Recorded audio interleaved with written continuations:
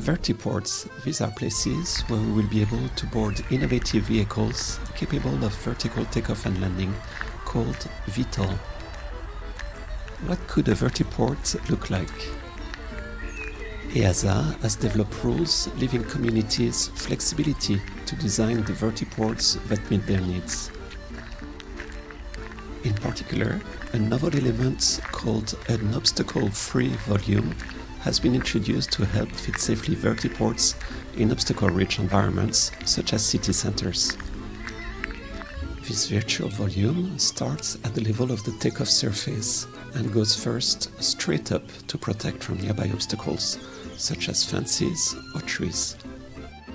It then becomes wider with a funnel shape to leave more room for the VTOL to maneuver while gaining altitude. Finally, virtual surfaces extend from the volume to protect from obstacles until the aircraft has reached its cruising altitude.